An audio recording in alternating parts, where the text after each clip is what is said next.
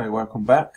So this time this is a very quick video about images again.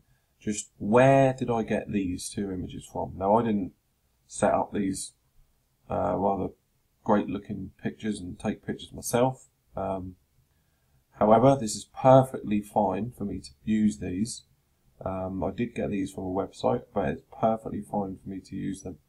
So obviously when using images, you've got to be careful with certain copyrights, etc., etc. If you use your own, that's absolutely fine. You can upload your own. In fact, that's what I recommend you do. But there is an alternative. I just want to point you in the direction of one website. This website is called Pixabay. Now, any image you use from here is completely free stock, so you can use it for whatever you want.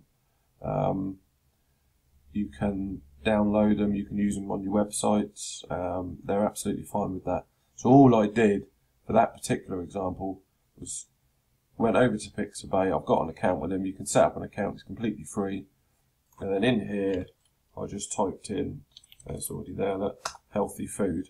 And then you'll come up with hundreds, thousands of pictures that you can, there's the one I downloaded. You can click on that, and then there's a link there for download.